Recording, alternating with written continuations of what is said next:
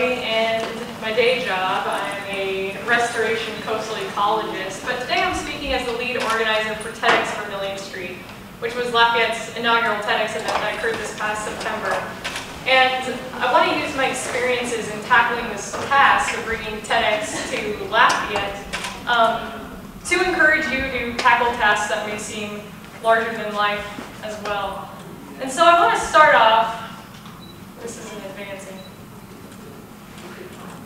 by quoting my favorite Saturday Night Live inspired film, Superstar. And so in this film, the lead, Mary Catherine Gallagher, explains that there are two ways of getting into a pool. One, you take your toe and carefully test the water to its temperature and feel if it's okay, and then slowly get in, letting your body adjust to the cold. And then the other way is to jump. And whether it's been for my betterment or detriment, I've always been more of the jump mentality. I jumped when I left my home in Nebraska to come to Louisiana, where I didn't know anyone. I didn't know that I would be successful in graduating from grad school, and I didn't know how to pronounce half the street names or menu items here. Recently, I jumped when I brought home a stray dog without consulting my roommates or landlord. And this past year, I took a big jump when I decided to apply for a license to host a TEDx event in Lafayette. And so, for those of you not already familiar, TED is an international nonprofit organization, stands for Technology, Entertainment, Design, and they're dedicated to ideas worth spreading. And they do this through hosting conferences where they invite the world's leading thinkers and doers to speak on their big ideas worth spreading. And as you can see, here's a picture of Bill Gates giving his TED Talk to get some pretty big names. And although everybody can watch TED Talks online, not everybody can attend a TED event. So, as a part of their mission towards ideas worth spreading, TED formed a free franchise called TEDx, where communities can independently organize their own TED-like experiences and highlight the leading thinkers and doers in their own community and spread good ideas worth spreading that are formed in your own community through the rest of the world. And so these events happen all over the world, but before last year, it had never before occurred in Lafayette, Louisiana, until I took a jump and applied for a license. So today I want to speak on what we learned from doing this event that can be utilized by anyone attempting your own big projects of your own to either help you face down those pesky obstacles that keep us from taking risks or taking that jump, or if you've already taken a jump into something, maybe some of our insights can help you safely land on your feet. So let's start off by talking about jump obstacles. These are the little things and little notions of self-doubt that prevent us from taking on our dream projects. And two of the most common are that one, I don't have the time, or two, I don't have the expertise, the knowledge to be able to do it. So let's start off by talking about the lack of time issue that a lot of people seem to have. Let's say this is the average day for the average person. You sleep your recommended 8 hours, you work your mandatory 8 hours, you spend about 4 hours a day eating, bathing, doing laundry, feeding the dog, whatever chores. That leaves you with a glorious 4 hours a day for fun, just whatever you want to do, right? Well, when I took on the project of hosting a TEDx event, I was in the last semester of my PhD, so I was getting ready to defend my dissertation, while at the same time looking for a job, while at the same time moving into a new house. So let's just say, hypothetically, that maybe my workload was a bit more than the average day.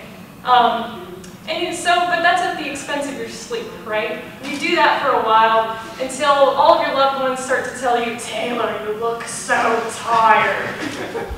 Shangmo, I'm looking at you. So you take back your sleep hours, but now this is at the expense of your fun time. And then you realize you're still in your 20s and there's a lot of festivals to go here. So now you've taken this out of your self-maintenance time, so you streamline your morning routine and you learn to eat without making dishes, okay? All joking aside though, what I'm saying is that you will never feel like you have enough time to do what you want to do. But you probably do have that time. You just need to reorganize things, allocate time away from places where you were previously spending it, or have to increase your self-discipline a bit so that you can get everything done. So that's our first solution. Make time and jump anyway. Another way to build time for any project that you're working on is to bring in other passionate people. This is our core organizing team for TEDx Vermilion Street. And all these people are friends of mine who were each living schedules that were just as, if not more, busy than my own. But they were interested in being a part of this event. And by working with this talented group of people, I quickly found that the small amount of time per day that I could allocate to the project was multiplied by the number of teammates that I had, each possessing different lives and schedules and different areas of expertise and connections of their own. So, the second solution for a lack of time is to delegate. All right, the second obstacle that a lot of people claim that prevent them from jumping into what they want to do is that they don't have the expertise. Well, you probably don't know everything you're going to need to know to figure something out at the beginning of the project. And that scares a lot of people. Either one, because they're scared of having to learn something new, or two, they're scared that they won't be able to learn it and that they'll fail. When I applied for the TEDx license, I had never done anything like that before. I never held a big event. I've never had to go around begging for sponsorship. I've never had to advertise a big event. I knew that I had a lot to learn. So the first recommendation from our experiences would be to just trust in yourself. Trust that, put faith in yourself that just because you've never had to do something before doesn't mean that you're doomed to never be able to figure it out. I will say, of course, that it's a lot easier when you have people with that experience, or people that you can go to with questions that have the experience. So my second piece of advice would be to trust in your inner circle. My team was composed of a relatively diverse group of people with multidisciplinary backgrounds, and most people had at least some experience in part of the objectives that we had to accomplish, but no one had really done anything quite like this before. So more importantly than their experience in doing something like this before, all of my teammates had a willingness to learn and to grow. And so that's something I think is incredibly important to find in your teammates, is that they too are willing to learn. Now, even if we had known how to do everything, bringing this event to fruition really went well beyond our team. And so that brings me to my next point, which is trust in your community's resources. There are a lot of businesses and organizations and services in our community that may be more willing to help you out than you would imagine. For example, we had to find a venue to hold this event. So I approached Gert Wusterman at the Acadiana Center for the Arts with the idea of bringing TEDx to their theater. And that's really where we got our first stroke of confidence.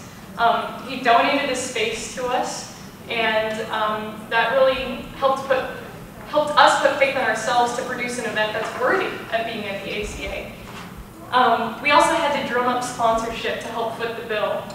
So we got connected with Pete Prados at Innov8. If you haven't met him yet, meet him today. And he really helps connect us with businesses around Acadiana that would be interested in investing in an event like this. Opportunity machines being covered up there. But if a good way to kind of find that sponsorship is to look at other events that have similar missions as your own, look who's sponsoring them, and go to those organizations. And we wanted to provide food at the event, and in true Lafayette style, local restaurants, rather than make us sign some sort of exclusivity agreement, they formed their own collaborative to provide free food for the event. And it was some of the best restaurants in town. We actually had a surplus of food that was able to be donated to the city mission. We wanted to film the event, but again, renting cameras is expensive, and it's even harder to find people that can work them. So the Acadiana Open Channel donated a tech crew and the equipment, and they filmed the event for us. And we really found that when you approach local businesses and organizations, they were interested in helping us get this event off the ground too. much more surprising than I had imagined going into it. And so the final point I want to make is trust in your community. These are the strangers that you don't know, and the people that aren't going to necessarily benefit off of your success, like a company that invests in you to have their logo on it would.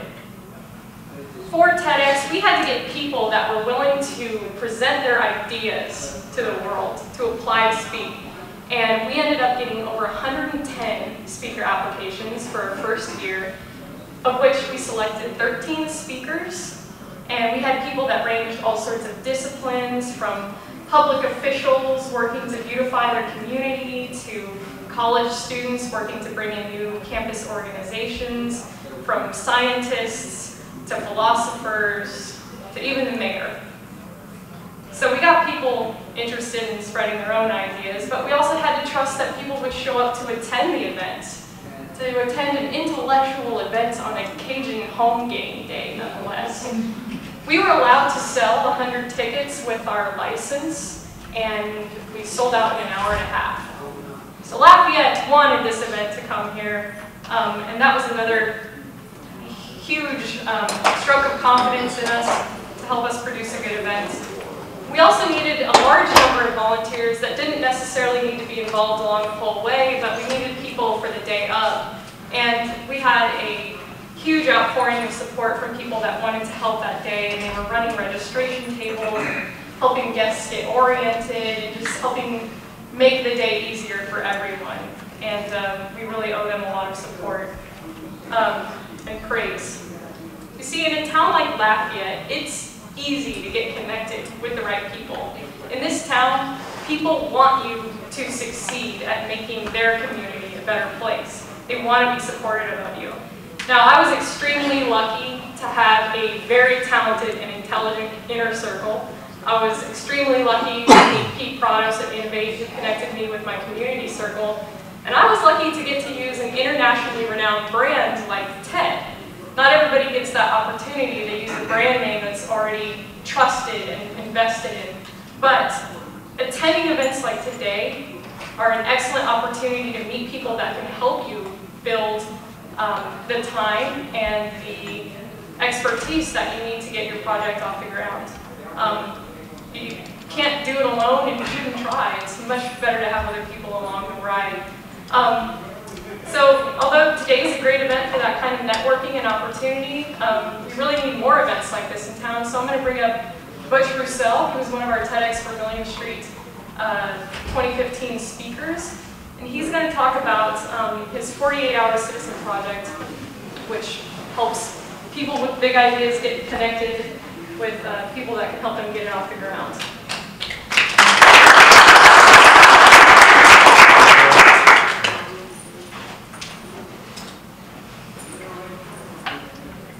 Figure out how to work the clicker first. I don't think it works. No?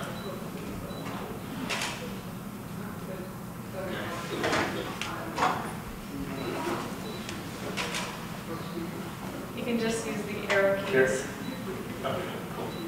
So 540 days ago, we as an organization gave Lafayette a tool. And that tool was something very simple. It was a crowdfunding website. And in terms of process and design, it wasn't any different than your typical Kickstarter or Indiegogo platform. But the special thing about this tool that we gave to our citizens was that we also told them in releasing it that this tool would allow them to pursue their ideas for the community, right? Particularly if they care about the spaces that they live in. And so we gave them the tool, and in about a year and a half time, we've engaged with 366 citizens. We've crowdfunded $50,000 through 10 projects, right? And so if you had just heard the talk that Jared just gave about crowdfunding your business, you would look at this and say that this is a really small number and these are really small victories. But it was interesting to see the people of the community use the tools. And so when we talk about tools, we also have to talk about the projects that were involved and what the citizens had to go through to pursue those projects. And this is an example here. You see, about a year ago, I had a friend of mine come to me and say, I want drinking water fountains in my community. And so I said, well, what do you mean? I mean, there should be enough water fountains in the community, go to your parks nearby. And he said, no. He said, I'm an avid runner, and I do these 10, 20-mile long runs. And I plan my running routes around drinking water faucets, or more like dirty drinking water faucets around the community. He said, I think there's a need for drinking water fountains in areas where people run. I said, well, great, well, let's go have coffee. So we sat down and we said this was an idea worthy of pursuing. And so this is kind of what our brains kind of came to. This was what we drafted as a perfect plan for execution for getting drinking water fountains around Lafayette. We first talked about the number of fountains in community. How many could the community support? We said 15, we said 20, we said maybe even 30. Okay, we'll come back to that later. We talked about fountain design. We said that we live in Acadiana where there's sort of this artistic appeal, there's an abundance of artists and sculptors. Maybe we could launch a community contest and have some of the artists design the fountains. And if that didn't work, well, then we would just go to the local university and use college students. We said the cost would be somewhere around $1,000. We were going to strategically place them around Lafayette in a perfect 26.2-mile loop, and we were both UL graduates, so we said we wanted to put it in the shape, draw a map in the shape of a UL Raging Cajun hand symbol, right? We were going to call it the Raging Cajun Loop. So the timeline would be somewhere around 30 days for funding, another 30 days for construction. We're going to have it completely built in 60 days. We're going to crowdfund the project, and we knew the community would love it. And so that was definitely our brain on coffee. But this right here is a depiction of what we really thought about our idea at the time. We thought it was so good that we were going to put it in this pretty little box, put a cute bow on top, and we were going to share it with other communities around Acadiana and then go statewide, right? We were going to rid thirst forever with just drinking water fountains. And so this is kind of that same depiction, just in graph form. There was a direct correlation between the amount of cups of coffee that you consume and your ambition. There was a disconnect between the ideal that we had imagined and reality. So when you look at this project, in retrospect, we need to understand what the reality really was. It was 8 fountains, it wasn't 15, it wasn't 30. It was not a Raging Cajun hand symbol, it was a really ugly map that looked like this, and it wasn't a 26.2-mile loop at all. We thought that the two of us could take on the projects ourselves, minus a plumber and a handyman, but we needed over 10 volunteers. And that perfect plan for execution wasn't so perfect after all.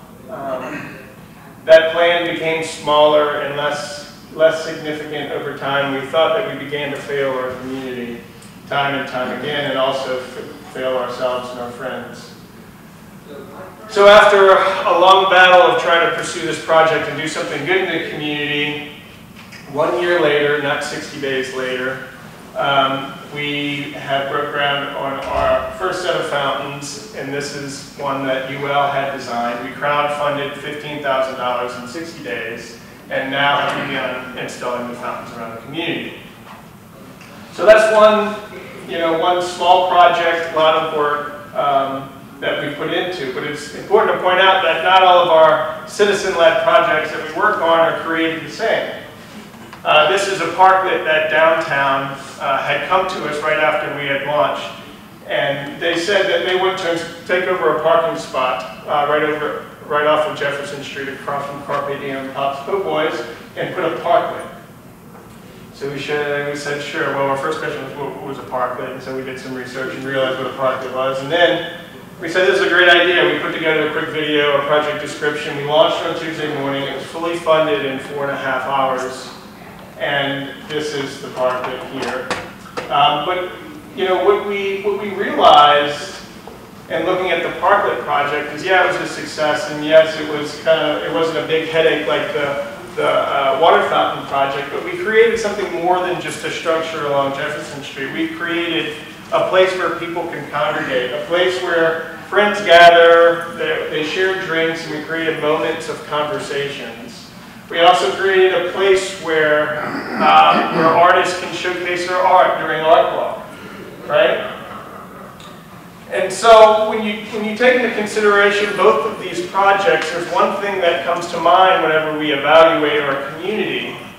And that's, I think, as citizens and probably as public officials, we have this propensity to look at solutions for our community as long-term visions. When we think about the Lafayette Comprehensive Plan, when you think about the I-49 connector that's been being talked about for over a decade.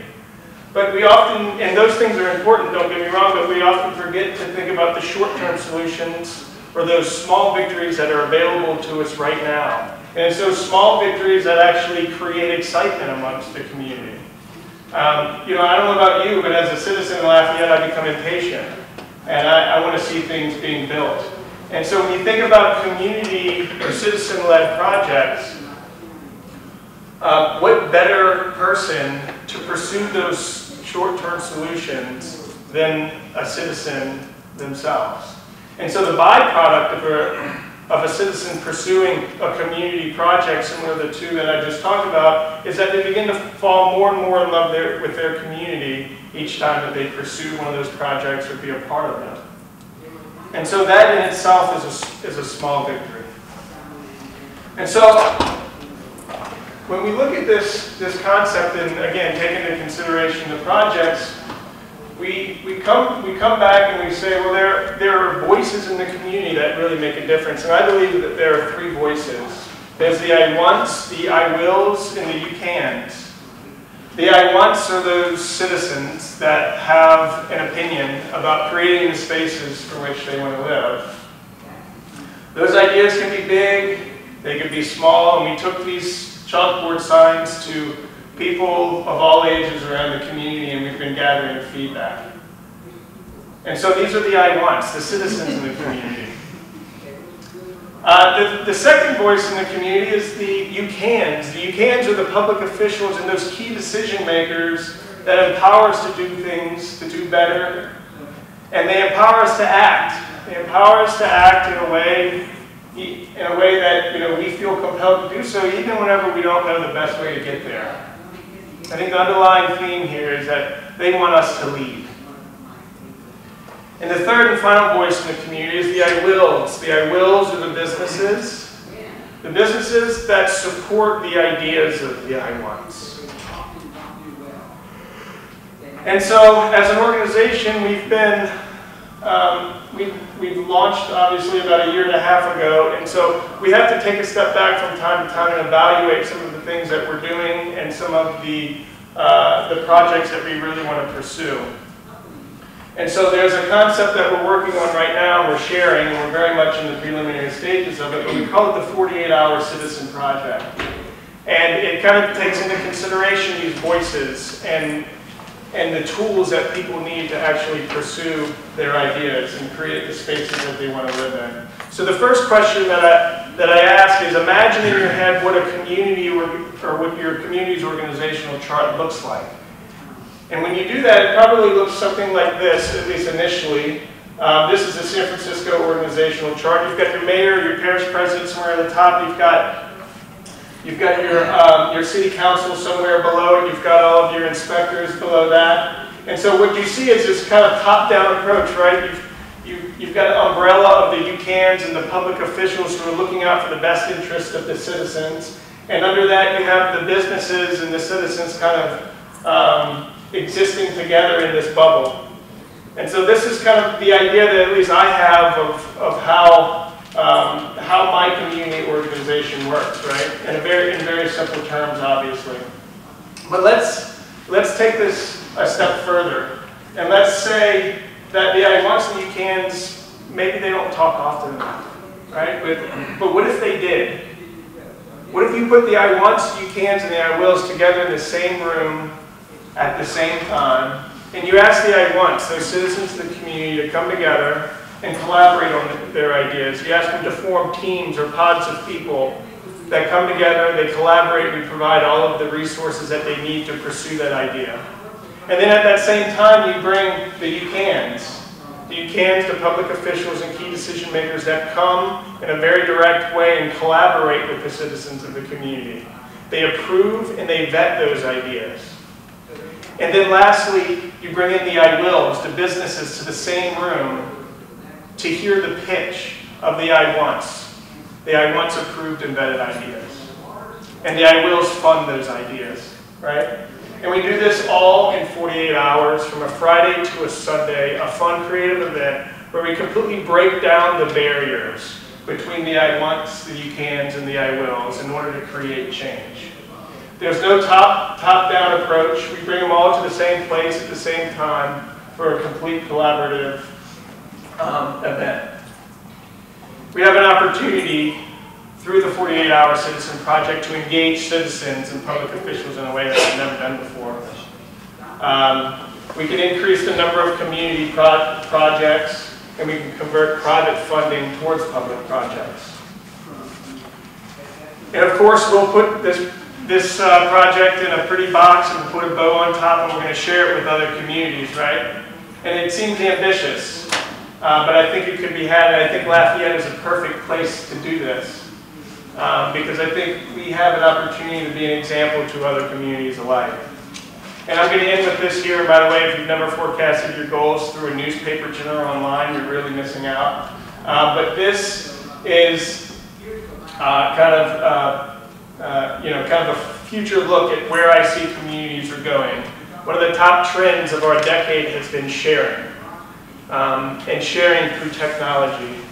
And so my prediction is that that same trend will continue, but it will grow into something much bigger.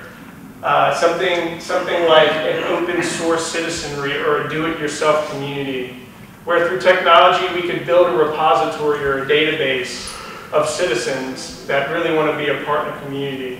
And we gauge their interest and are able to put them on projects or develop teams where citizens could really be a part. We also have an opportunity to engage with our local government so that they could come up with ideas for which citizens can pursue on their own. There are these small victories or these short-term solutions in communities that city planners could put together.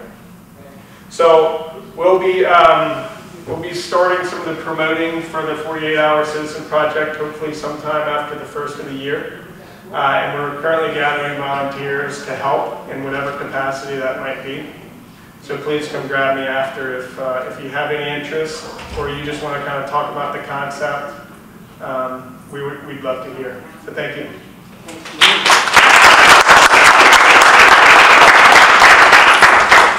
Do we have any questions for myself or for Taylor? Same question to both of you. What prompted you to take the plunge? I did speech and debate through college and saw my old friends giving TED Talks in their own communities back home. And I thought, I want to do a TED Talk, but it took a while looking into it that we didn't have the event, and if you organize it, you can't give a talk anyway, but it's more fun to be on that side. For me, I travel a bunch for work, and I had a lot of friends in the community that were really involved, whether it be through the 7-5 or sitting on boards, and I felt like I couldn't, because I was gone so much, I couldn't kind of share that same contribution to the community, so I had to do it in a way through a web presence, where it's something that I could do remotely and connect with people through the web, because I wasn't here all the time. And so that was kind of my plunge. You know, I couldn't be here all the time, and I had to not beat myself up because I couldn't be sitting in a board meeting or couldn't be participating on a 7-5 things. I could be sitting in a hotel in San Francisco, you know, helping people pursue ideas through crowdfunding. Any other questions? Well, thanks for attending. We'll be around today. Thanks, guys. Thanks again to the doctor.